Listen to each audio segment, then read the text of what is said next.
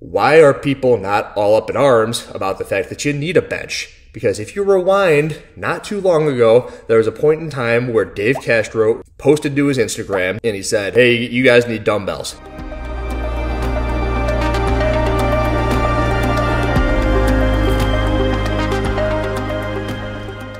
Yo, the time is here.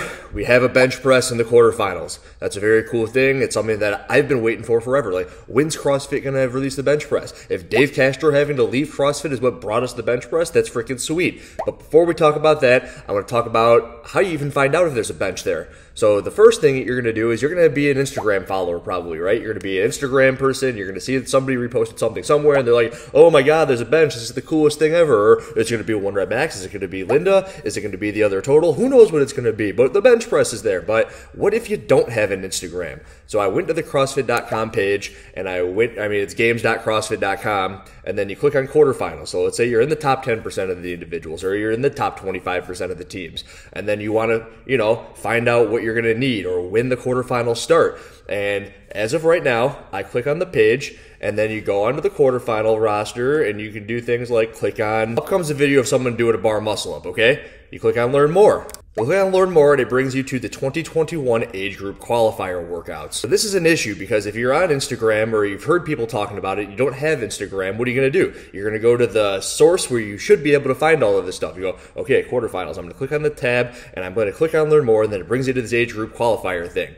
All right, maybe I don't click that button. I clicked the wrong button. Maybe they haven't updated it yet. I'm going to go click on events. When you click on events, it's going to bring you to the 2021 events. You see some people doing handstand push-ups and double dumbbell hang cleans because that was last year's workouts. And then you go, okay, now what do? I go back. I'll click on stories. Let's click on stories. When I click on stories, it's the 2022 CrossFit Games, a whole bunch of random videos by some people. I don't know, Adrian Bosman's there. I like him, so I'm not going to say anything bad about Adrian Bosman. All he does is good stuff. But you don't have anything in the quarterfinals tab about what you need to do for quarterfinals.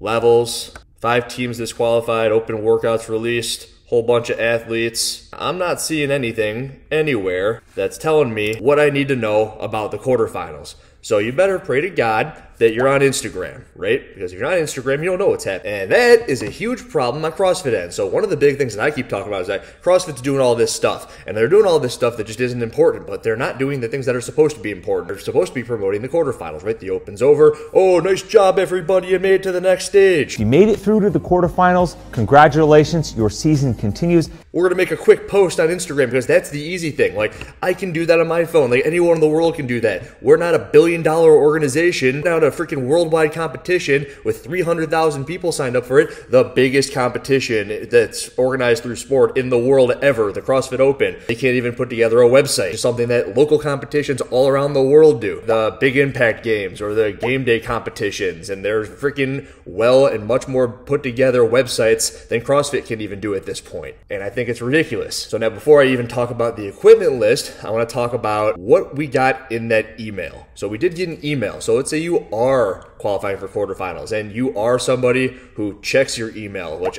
I'm not, but I have checked my email. So let's say there is a world in which you don't need to use the CrossFit website. You are an email user, you checked your email and you say, okay, this is everything that I need to know for quarterfinals at this point. Congratulations, based on unofficial scores, you are amongst the athletes who have qualified for the 2022 Noble quarterfinals. They're the next step in the stage, top 10% of the individuals and top 25% of the teams. You register individual by the 21st of March and team by the 28th of March. That's when registration begins.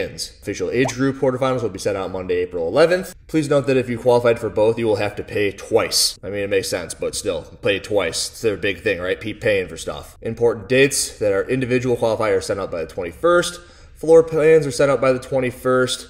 Oh, equipment list found here. Cool, there it is. All event details will be released for the individuals March 24th. All athletes must submit their first 2 results by Friday, March 25th. That is something that has been brought to my attention. So when we hear that, this is something that they implemented for the semifinals last year. They had the code. So in your video, you had to say whatever it was, whether it was like Rogue or Saturn. There was just one word that you had to say in the video, and they told you the word, and that's how they made sure that you were doing the workouts in the right amount of time. Just like you had to have it done by Friday at noon, then by Saturday at noon, then by Sunday at noon.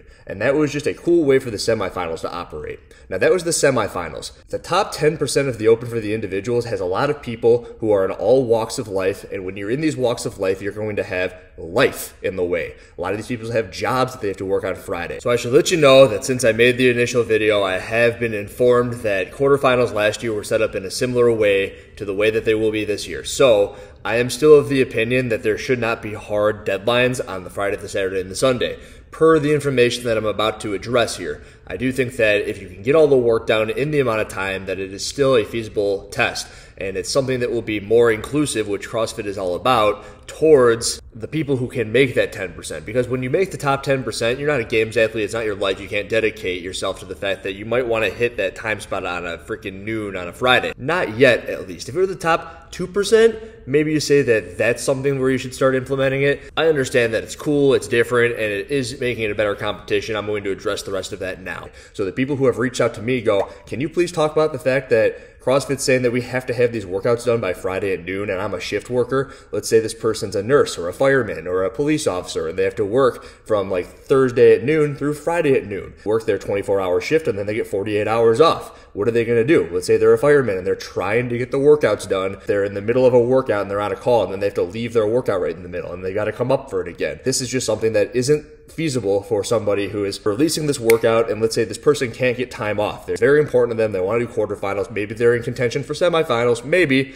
but they don't have 6 days. So 6 days is a reasonable amount of time to ask for some time off. I guess it depends on your job, but a lot of jobs need a little bit more time. They need 2 weeks to a month in order to request time off for something like this. And even if it's not like something where you are really trying to make a push for semifinals, but it is something that's important to you. You do this for your entire life. I mean, you're going to pay your $50 to sign up for the quarterfinal, and then you don't know whether or not you're going to be able to get all your scores in, do your freaking job, do your life, because they were releasing 5 workouts. You had 3 days to do 5 workouts. And if you wanted to do that GHD sit-up workout freaking 3 times in a weekend, like, be your own freaking guest. Go ahead and do it. That's going to destroy you. If you think you're going to get better by a couple reps and that's what's going to get you in, and you have the ability and the capacity to handle all that volume, go for it. You did a 4-rep max front squat. If you wanted to do it on Thursday, Friday, Saturday, and Sunday, and that was what was going to get you in, cool. But I don't think anyone's doing much better every single time. So why do they have to say you have to have it done by Friday at noon, by Saturday at noon, and by Sunday at noon? I get that it's making it a more valid competition, but do that in the semifinals. And again, not too big of an issue for the Rich Fronings of the world. It's not too big of an issue for even really me at this point in time. But I am actually kind of worried about the fact that I will need to get some judges lined up. I know last year you needed 2 judges. I need 2 judges that can have time off before Friday at noon to work with my team and I. That's not going to be an easy task either. Getting all of these people, you need 6 people in the gym. You need 2 freaking CrossFit certified judges. And how easy is that to do? It's not easy to do. It's freaking hard. So CrossFit went from being all inclusive and making the workouts as easy as possible to making a lot of things very challenging on a lot of people. And they did it just like that just because they can do it. I am reading here now that they only need 1 judge. All athletes must use a registered judge, an individual who has completed the judges course. So that is something that is, I guess, better. Like, it's just 1 judge. I don't know if they'll change that. I know last year you needed 2 for a couple workouts when you were doing stuff like synchro GHD sit-ups. You had to have both being watched. Upload all of your videos and that sort of thing. So that kind of is end discussion on all of that. But the big takeaways are that they aren't giving you very much time to follow the new format of make sure you're done by noon on each day, and that's a big issue. Now I can kind of open up the equipment list, individual quarterfinal equipment list. It is rather simple.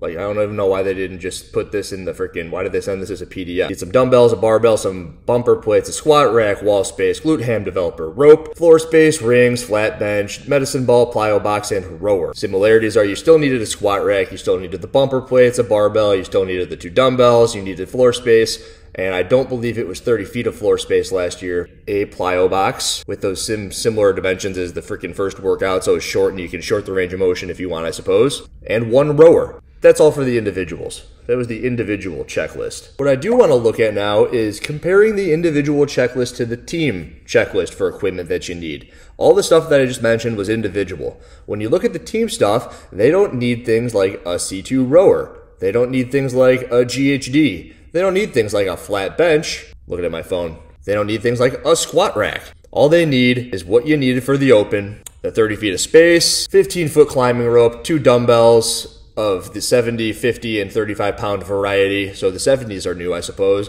and the gymnastics rings. I don't know what they're not including rowers for. I don't know what they're not including GHDs for. I don't know what they're not including benches for, because those are things that we've known to come and expect. And I don't know why they would include them for the individuals but not the teams. And I know a big issue last year, and it wasn't very cool, and everyone didn't like it, was that the individual workout and the team workouts were very similar to one another. So it will be a good thing if they go ahead and program for the teams, because it's not something they did, apparently. Either they program for the teams and create individual workouts, but usually what happens is they create the individual workouts and they say, oh, go ahead, teams, just do something very similar. It doesn't really set up for a good test. Maybe it's very possible that the test does look good, but they only added a couple of things to what you already had from the open, which is what this equipment list says. When you take that into account, it's going to be, I'm just hoping for the best. Like I've said in the open videos, like the open kind of screwed everything up. It didn't really do things for the everyday CrossFitter trying to get their proper level. It did get the people through the quarterfinals that had to get through to the quarterfinals.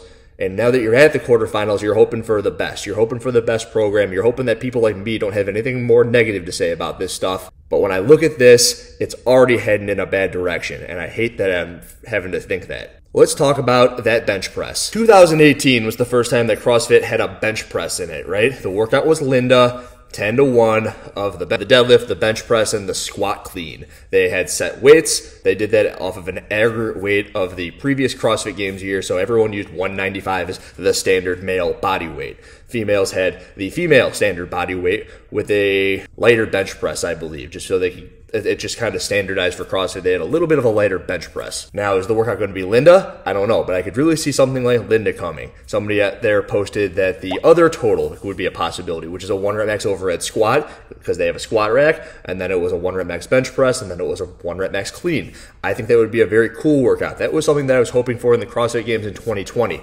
Outside of the fact that anything can happen, and it's really hard to guess, like it could be dumbbell bench presses, it could be that like weird monkey thing where you kind of crawl around the freaking bench, and how many times can you do that? Everything is fair game with the bench press. You have to ask yourself, why are people not all up in arms about the fact that you need a bench? Because if you rewind not too long ago, there was a point in time where Dave Castro posted to his Instagram and he said, hey, you guys need dumbbells. He gave everybody a month of a heads up. It was even longer. I believe it was like a month and a half. He goes, hey, just so you guys know, 6 weeks out, you need 2 dumbbells. You need them for the open. You need 50s for the guys and 35s for the girls. And you need these things so that you can do the open workouts. We're trying to do a little bit more of it this year. And from that point forward, every gym, I have them here. I've got 2 sets of 50s and 2 sets of 35s because it's just kind of the standard weight that you'll move around as a CrossFit gym. The same way where you have your $1,000 rower, the same way where you have your freaking assault bikes and your pull-up rig and your freaking barbells.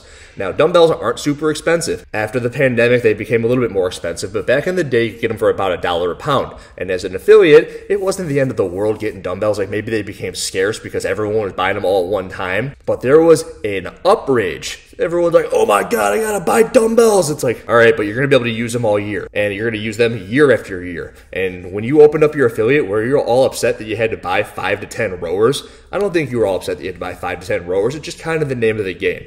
Now, that also applies with the bench press. It's not something that is the name of the game in CrossFit, right? At least to this point. You saw that one time in the history of CrossFit, they programmed a bench press workout. That was Linda at the regional, which I just spoke about. But what I think is messed up is how everyone is all super happy about the bench press, but no one's talking about the fact that you have 1 freaking week to get the bench press. You got 1 week to get a bench press. Let's say you go rogue.com. You're going to scroll through the Rogue website, right? And you're going to be able to pick up a bench from anywhere from $200 all the way up to $700. Now, if you spend more money on a good bench press, that can add, like, if you don't know anything about benching, like the width of the bench, the cushion of the bench is going to have a very large impact on your ability to do a bench press. So whether you're using dumbbells or a flat bench, you're going for a 1 rep max or doing repetitions, firmness of the pad and the width of it is going to very much determine how much and how well you are able to perform the bench press. So let's say you're strapped for money at this point in time. You can pick up the $200 one. Rogue has a good $200 bench press. It's the one that I've got. But let's say you're at a gym and you just need to like scrap by and you go pick one up and the bench press is really narrow and the pad is all cushy. and your shoulders kind of roll off of the back of it and there's no width to it, and all of a sudden you're at a huge disadvantage because CrossFit gives you 1 week of a heads up and no one's talking about that. I'm coming for you.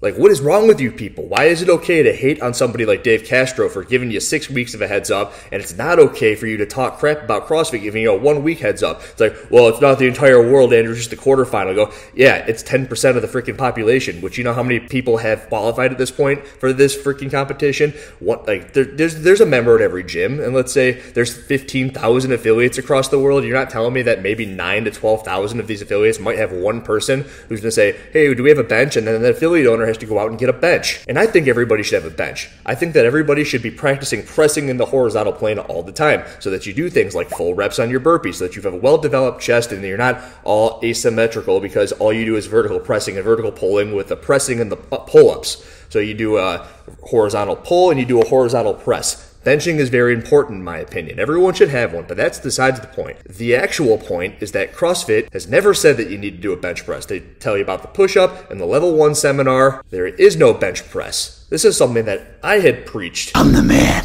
behind the mask. As a freaking programmer for years. I was at my gym, and every other Friday for all of eternity, we would do a bench press workout. People loved it. Some people hated it. Some people were like, you know what, we need to do a push press. They were generally the people who just didn't like bench pressing because they were getting beat by somebody who had been doing it every single day. I thought that it was important. Here it is, being important, having the benches. That affiliate that I used to own is well outfitted for this workout. They have 10 bench presses to use. Good bench presses. So the workout can be whatever it wants. You can do as much training as you want at this point. You're not going to get much better at the bench press. If you do CrossFit because there was never a bench and now you got to do a 1 rep max and you're hoping that it's not a 1 rep max, like shut the fuck up and enjoy the fact that you had all these years of handstand push-ups instead of bench press reps. I'm cautiously optimistic about what's going on here. I said so because the team workouts are going to be obviously different based upon the equipment list, and that's a good thing. There's no way to guess really what the individual workouts are because there are so many different patterns in which they can follow. They can do whatever the hell they want. I've seen some programs where people are doing all of these GHD sit-ups.